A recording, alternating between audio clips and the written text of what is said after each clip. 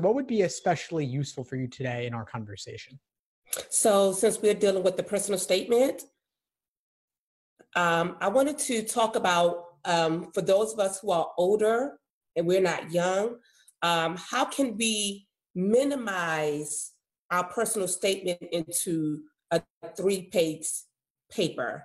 Given the fact that a lot of us, like, for instance, for me, I've worked for the federal government since 2004. So how can I put it in order of how do we categorize what's important and say kind of what's really not that important for the end? So say, for instance, for me, I was a single mom. I am a single mom. My son is 19 years old. So I want to list what I've gone through in the beginning. And then do I put for the second part, the reason why I'm interested in this particular school? And then third, I list for me being a federal government employee, my public service, and how being at this particular law school, that it can work in favor with me since being in public service, and the courses or the major that I'm trying to put together, it will work hand in hand. And then how do I actually close my personal statement? Do I reiterate what was already in the first part, or just give another small paragraph for the ending? These are all great questions, and they're common ones. I think part of the issue here is that the job of the personal statement is not to list all of your work or everything you've done up to this point or your entire life's journey. You can include a lot of that on your resume. The resume is the place to have, in reverse chronological order, your major academic and career experiences. But the personal statement is your opportunity to go deep on one particular area, not to mention everything you've done. So your personal statement will not mention a lot of things that are impressive and that you want law schools to know. It's just the nature of the beast. I mean, you said 3 pages. I actually recommend 2. So you've really got, yeah, I know. So you've really got to cut things down and keep it concise. And my gosh, it's a big impulse for applicants to want to cover everything and not leave anything out. But inevitably, you will have to leave something out. You can't compress an entire lifetime up to this point in an entire application, unfortunately, and certainly not in just your personal statements. You may want to pick one thing to focus on in your personal statement, and then you do have another essay or two where you could cover another 1 or 2 things. But again, it still won't be everything. Okay. So how do I also with diversity statements? Okay, so for me being an African-American woman, I come from middle class. So, I mean, I went through the struggles because I was a single mom, but how can I, or should I, write a diversity statement if I really never faced certain particular things in life? Sure. So you don't have to focus on obstacles you've overcome in the diversity statement.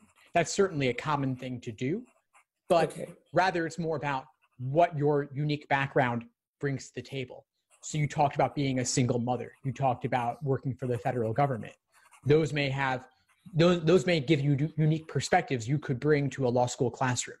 And if you search a little bit more, you may find that there are some struggles you faced. I imagine being a single mother isn't an easy thing to do, especially while you're working. And so those are obstacles. You may not have faced every single obstacle that any African-American woman out there has, but there are still some that you have faced, and you can focus on those.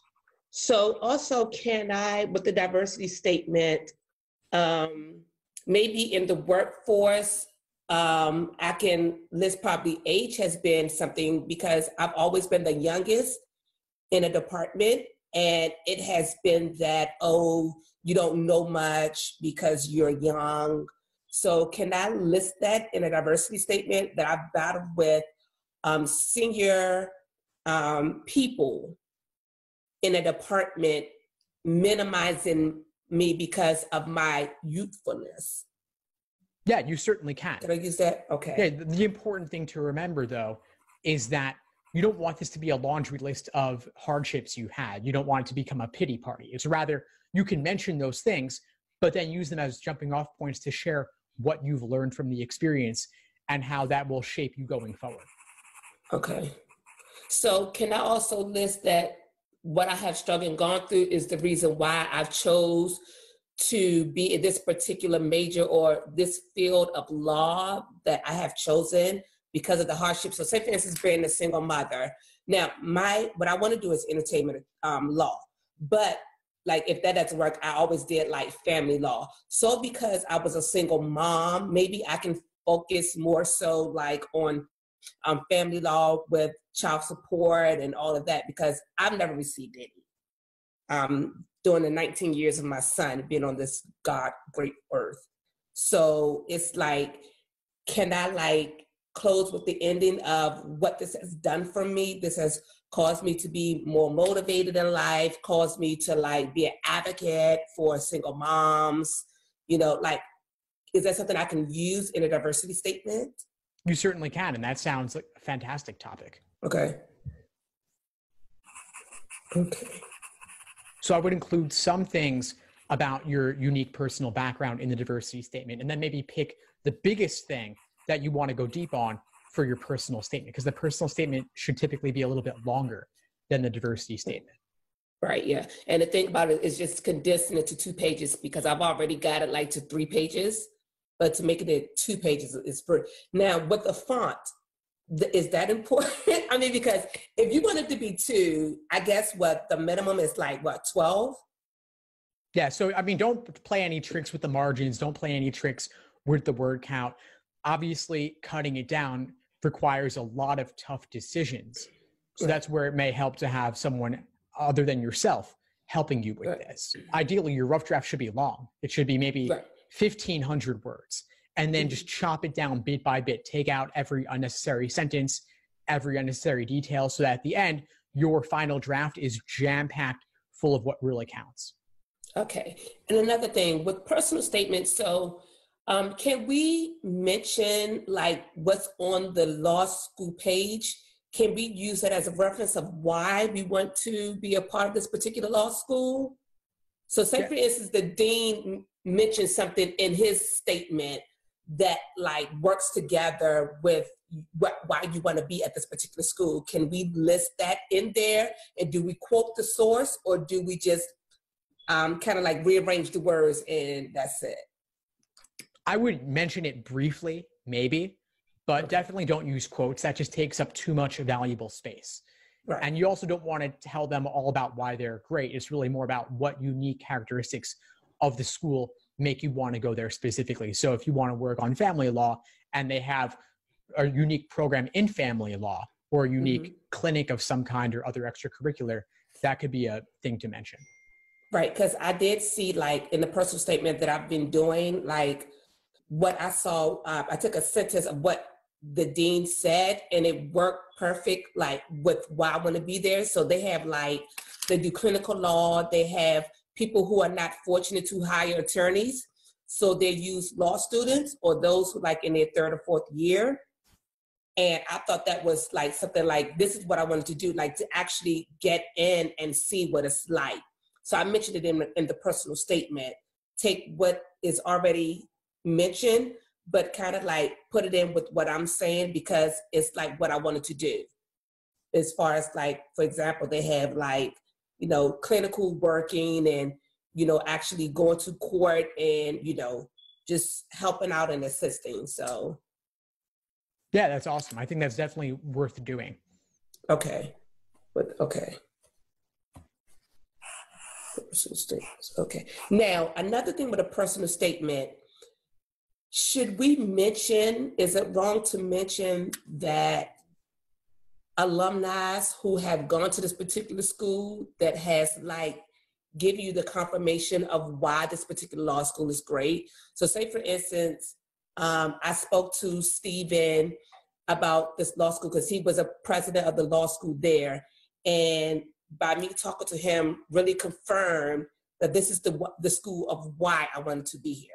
Is that possible, or should you just leave people's names out? No, I think that's a great thing to include.